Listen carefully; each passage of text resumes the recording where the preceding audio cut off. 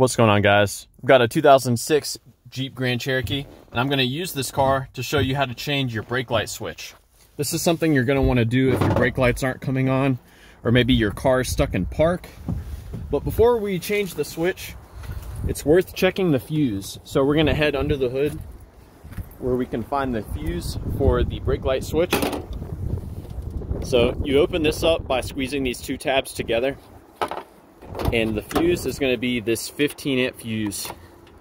So this provides constant power to your brake lights, to your brake light switch rather. So let's head back in the car and I'll show you how to get to that switch. So you're going to pry on this piece. You want to get this to come out. And sometimes you have to pry over here as well. Or you can just grab it and yank it down. Get it out of the way.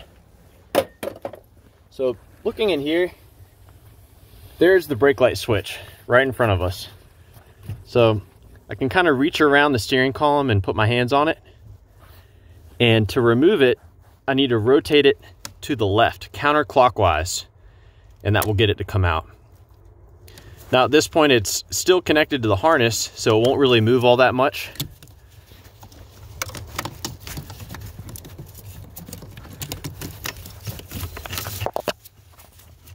I went ahead and detached this piece, which holds it further back, just so I can get the harness out, get it to where I can get my camera on it. Now that power from that fuse comes in on this gray-red wire. And when you hit the brakes, it allows the plunger of the switch to pop out. And when that occurs, the brake light switch will send the power from the gray-red wire to this white-brown wire. And from there, it will go to a couple different places. Now, you can see I kind of broke this connector to start with. It's a little tricky to disconnect. Sometimes you can do it without breaking it. Sometimes you just break it. But what I do, that green piece is really what retains it. The green piece is part of the connector there. And so I just pry on either side here where the little green tabs are. You want the green piece to come up, and then the whole piece can come out. So I'm going to pause the recording real quick so I can remove it. So you can see I've got it disconnected, and the green piece kind of floats around. And you can see the little protrusions on the green piece are actually what holds the connector to the switch. When you hook up the new switch, it just slides in. And that's that. You can see it's fully connected when the green piece has the little nubs popping down.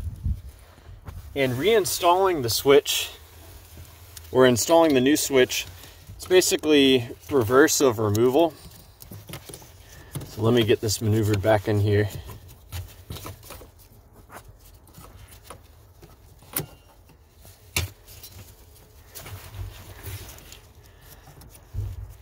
So you put it in while it's angled to the left. You slide it into that little square hole right there. And then you're gonna have to kind of push it in it because you're fighting that spring tension. And then you turn it to the right to lock it. So it goes in crooked, and once it's in all the way, you turn it to the right to lock it. So yeah, I hope this info was helpful for you guys. Please let me know if you have any questions, or more importantly, if you've got any advice about troubleshooting the brake lights on your Jeep.